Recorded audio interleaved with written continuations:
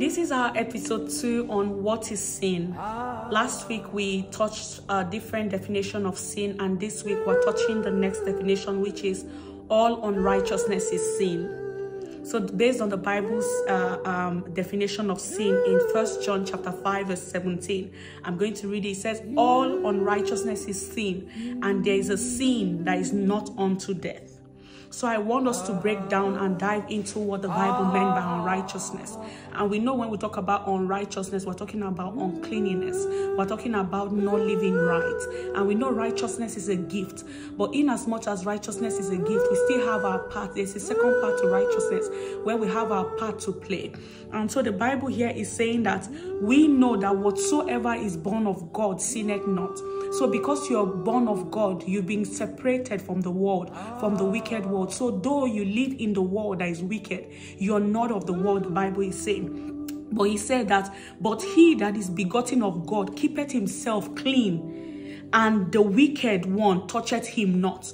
So because you've been separated, your life would be different from other people. So now you're not following the systems of the world. You're not following what the world has socially constructed to be right. But what you're following is the manual of God. What does God say is right, and what are the commandments?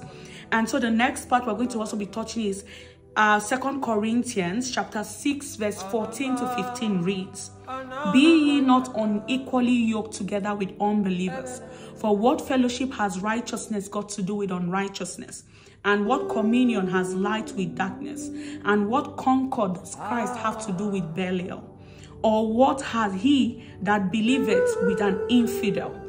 And so what that Bible is saying, the Bible was trying to give us a two perspective into the two sides of the world. You cannot be in the middle. We already know that the Bible constantly tells us that we cannot be lukewarm. We can't sit on the fence. So what the scripture of the Bible here is saying is that it's either you're righteous or you're unrighteous. You cannot be of Christ and still belong to the Belial system that worships the system of the world. You cannot be spiritually inclined and still be yoked with the world in general.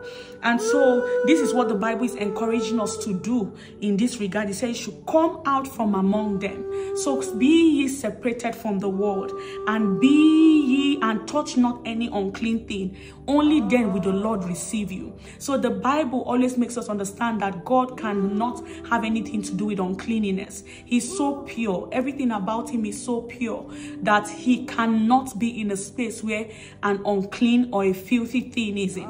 So the Bible is saying that yes, though you may be in the world and you're unrighteous, you need to let go of everything that is of the world. Let go of the sin. Let go of that unrighteous living.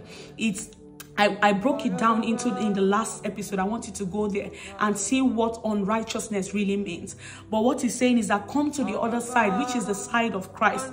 Come and live a clean life so that you can dwell together with Christ in heavenly places. The Bible said this is the consequence of living in righteousness. Romans chapter 1 verse 18 says, for the wrath of God is revealed from heaven against all ungodliness and unrighteousness of men who had held the truth in unrighteousness.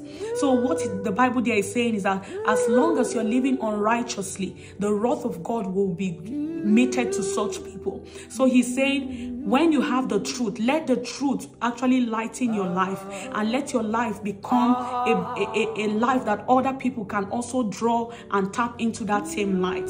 But generally, I hope this really explains. I'm doing this series so that we can get the understanding into what certain words in the Bible mean. And so thank you for joining.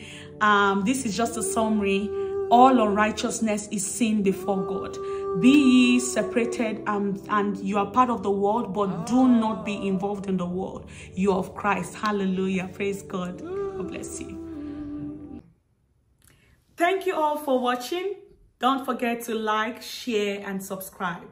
And I'll see you in my next episode. Bye-bye for now.